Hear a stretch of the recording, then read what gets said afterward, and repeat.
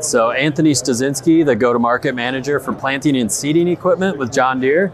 And behind me, I have the new C-Series cart from John Deere. This one specifically is a C400L, but we have everything from a C350 all the way up to an 850 in a leading and trailing configuration.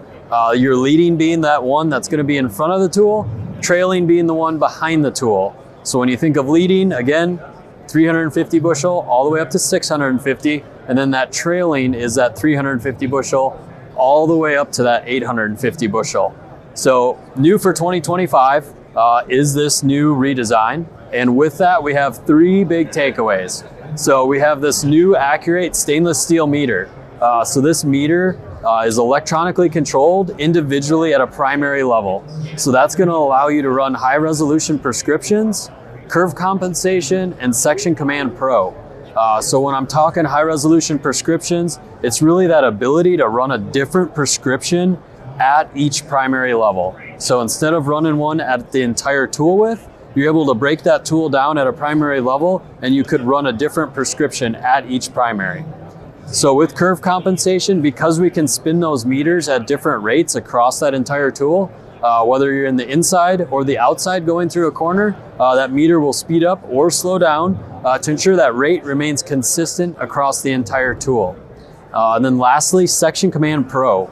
So we've had Section Command for a few years now, probably 10 plus years, but with Section Command Pro, the ability to stop that meter instead of allowing that meter to continue spinning while that seed's up against that gate, we eliminate that potential seed damage that could occur or dumping when that gate opens up and all that seed falls out.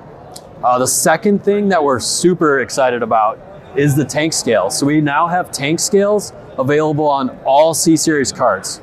So in the past, since 2017, the C650 and C850 that we have in the market currently were the only carts on the John Deere lineup that had tank scales. So now all C-Series carts, 2025 and newer, have the option to get tank scales.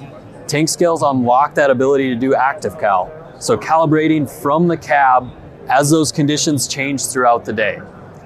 Lastly, we have our new Easy Cal system.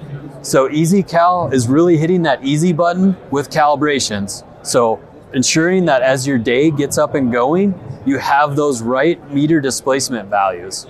So we're gonna step over to this display here and we'll run a quick demonstration of it. All right, I am now in front of the Easy Cal display. So this display simulates what an Easy Cal would look like.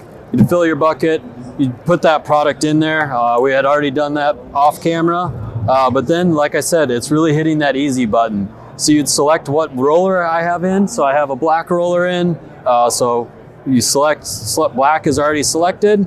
And then I'd select which tanks I'm gonna calibrate. From there, you just hit the start calibration button.